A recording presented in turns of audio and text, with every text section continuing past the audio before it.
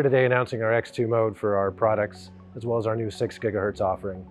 Our X2 mode enables us to finally realize our vision of offering a gigabit service, gigabit down, 500 up, on our current shipping product, as well as our new 6 gigahertz offering.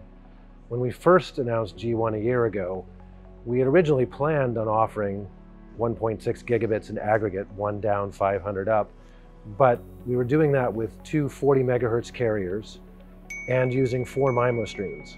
But the reality of 4 MIMO streams outdoors just wasn't happening. So we derated the product, launched an 800 megabit aggregate capability, and the engineers went back to work trying to figure out how to realize the full 1.6 that had been designed into the product.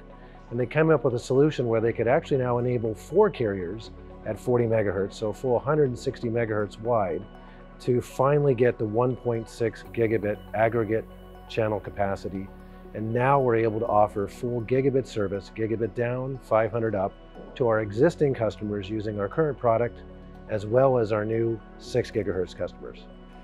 The new X2 product does the same. Ranges are slightly lower because of the reduced interference cancellation capabilities, but you still get full gigabit capability line of sight out to 5 kilometers. You get gigabit capability near line of sight out to 2 or 3 kilometers. You still have quite a bit of range on the product in gigabit mode.